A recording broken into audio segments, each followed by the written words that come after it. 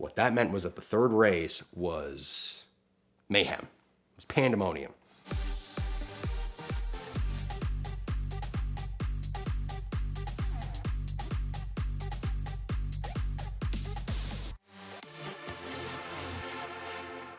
So the Jaguar XJR-15, I've had, I think it's safe to say, an obsession with. Ever since I first played Need for Speed, when it was in Need for Speed, it was my car, Need for Speed, Gran Turismo comes out. Well, frankly, Gran Turismo 2 had a lot of cars that have become an inspiration for me in what I'm collecting and what I'm selling. But the XJR-15 for me was always a halo car. It was something I aspired to all throughout my teenage years, even though the car was relatively unknown in the United States. It was never sold new in the United States. It was never emissions legal here. But thanks to the beauty of the 25-year-old rule, 2016, cars start becoming legal, and I finally had the opportunity to start transacting XJR-15s. For me to have the opportunity to deal with XJR-15, which, you know, the world's first fully carbon fiber car designed by Peter Stevens, who designed the McLaren F1, based on the XJR-9 and XJR-12 that won the 24 Hours of Le Mans. I mean, this is the stuff of true legend, and it really is peerless. Oh, not to mention the fact that the car was almost $1 million brand new in 1991. It is a car with very, very few peers, and a car that today its peers are well into the 8 figures. And so the opportunity to deal with those cars was something that I looked forward to forever. And the XJR-15 also had a fascinating history because it wasn't just a road car. It was a race car. They ran a race series called the Jaguar Intercontinental Challenge, which was run before Formula One races in 1991. They only ran 3. And what was really, really fun about that series was there was $1 million purse for the winners. And I mean, you had some names who were pretty well known who were racing the cars. Tiff Needell was driving one, Fangio drove another, a number of well-known guys racing those cars. So there were 3 races. And the problem was, with $1 million purse, there was a lot at stake. So what you quickly had were these guys with these very expensive cars. I mean, these cars, the race cars were the same price as the road cars. They were still almost $1 million, who were all fighting for an additional $1 million. It was like Survivor. You know, you had a bunch of guys forming alliances and doing this and doing that. Okay, well, we'll get together, you'll win, and then we'll chop up the pot accordingly, that kind of thing. And as a result, the first few races were, you know, they were exciting, but they weren't, I don't want to say glorified parade lapping, but it was not necessarily the most pure form of racing. So the organizers clearly recognized this very early on. They decided, all right, enough of this. We are going to just drop the checkered flag at will.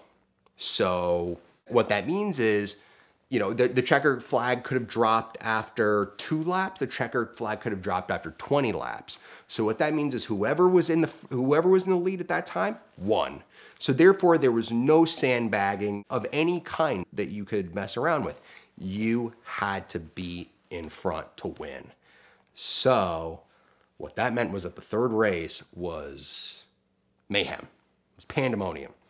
Everyone driving like maniacs, you know, cars getting smashed. It was wild. And the craziness of the third race definitely made up for the first 2. And for me, really cemented that car's big angry cat nature in my head and in my heart, and just really adds to the aura of the overall car. Everyone looks at it and listens to it and assumes that it is just this ferocious, just abusive thing. And make no mistake, it is raw, it is unfiltered. It is one of the most visceral road cars that you can buy that has a license plate on it. Anyone who says, you know, oh, a Carrera GT is the most raw car that money can buy has no idea what they're talking about. An XJR-15 is just a different level of car. I mean, and that's not to say a Carrera GT isn't a great car. It's a fantastic car. But a Carrera GT is a very, in my opinion, is a comfortable and easy thing to use. Carrera GT is a Toyota Camry in comparison to an XJR-15. It was controversial, but the reality was is that there was already so much controversy going on the other side of things, you know, in terms of the drivers, that it's sort of all's fair in love and war. So, I mean, if all the racers are getting together and forming alliances and doing other things, then, you know, I mean, I do not believe that the organizers were trying to necessarily favor one driver in particular, though the word on the street was from guys who were at TWR at the time. I mean, TWR ceased to exist as an entity in 2003, but all the guys who were working there at the time, you know, a number of them have, over the course of these years, have become, you know, become pretty friendly with. A number of them have stated that Tom Walkinshaw definitely picked favorites when it came to people's cars. And there were definitely cars that were a little faster than others, a little bit better set up than others. That absolutely happened. But the understanding I have is that the organizers were doing this simply to create better racing, and they succeeded, and I would say they might have almost been too successful. TWR stands for Tom Walkinshaw Racing, and Tom Walkinshaw was a Scottish gentleman who was a racer, started with BMWs actually, started in BMW touring car racing, was very, very successful, but really met greater success as a manager and an owner. He took some very, very big risks. I mean, he was always a huge risk taker, as any good racer is. He took some huge risks and basically footed the bill to develop the Group A touring car program for Jaguar, which they were extremely, extremely successful with. I mean, for those of us who like to go back and look at old race clips on YouTube, all you have to do is just look up Group A XJS at Mount Panorama and just see that thing being driven on the ragged edge. I mean, you know, people will say, oh, the thing is being driven 11/10. No, you take one look at this lap and you go, oh my God, this guy is hanging it out. Walkinshaw was a very effective team owner, team manager. Really, really effective. Definitely fulfilled certain stereotypes about Scottish being a little cheap and being a little aggressive. But he was brutally effective, and his credibility with the Group A program led him to having the responsibility for taking over from Group 44, who was, to their credit, it was an American-based team. They were campaigning Jaguars in IMSA in the United States, and Walkinshaw basically took over as the works team to campaign cars at the top level of motorsports for Jaguar. He did a fantastic job. I mean, at the time, I mean, Porsche was seemingly unstoppable. I mean, I will be the first to admit, I mean, the 956, 962 twins, you know, the most successful sports racing prototypes of all time. And Group C it was far more popular than F1 at the time. I mean, the racing was incredible. It was really compelling stuff. And Walkinshaw took them from being, I mean, from basically non-existence to a few short years later to winning the 24 Hours of Le Mans and to world championship. I mean, that's incredible, really compelling stuff. And he didn't have, I mean, he had budget, but he didn't have as much budget as, say, Porsche did at the time.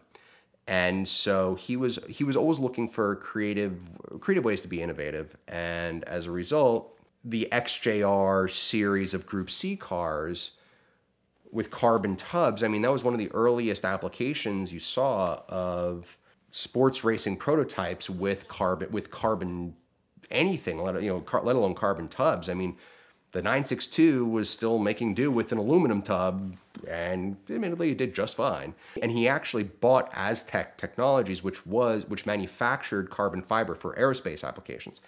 And he bought a carbon fiber manufacturer to make better product for his race cars.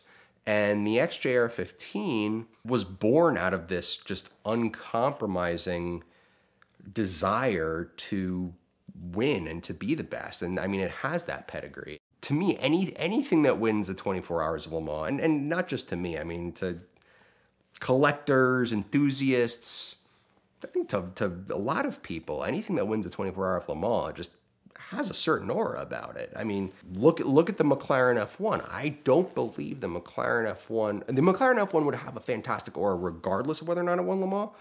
But the Le Mans history with that car absolutely burnishes its image as just one of the all-time greats. So Le Mans just has that effect on a car. So for me, you know, having something that has that pedigree is just, it's incredible and it's amazing. And so Walkinshaw was doing the Group C thing. The end of Group C, the conclusion of the WSC in 1993, Jaguar was in a weird financial position. They pretty much pulled out. Then he formed a partnership with Nissan. And the thing that I'd say he's probably best known for is, it's a common misconception that the XJR-15 and the R390 GT1 have the exact same tub. They don't. They're very, very similar. It's not the exact same, but they're very similar. But Walkinshaw developed that as well. And I mean, even the bankruptcy that he, you know, even when he filed for bankruptcy in 2003, it wasn't really that he was bankrupt. It was just a way to get an edge over his creditors and continue down the path. He was a win at all costs kind of guy, whether it was on the racetrack, in business. And while that may have made him a rather prickly guy to do business with, it also made him an absolutely legendary builder of cars. We're here with a very special LaFerrari, and we've got a very special deal for you, our VINwiki audience today, from Glossit. Now, last year, too many of you responded, and you broke his website and his fulfillment process, so we've had to limit this one to just 5,000 units. But if you respond now, you're going to get their $150 graphene ceramic coating along with a $50 gloss enhancer detail spray to make the application easier than ever, along with an applicator, all for just $69.99. So check them out now at the link in the description below, and for just $69.99, get the best package of products we've ever been able to offer from Glossit.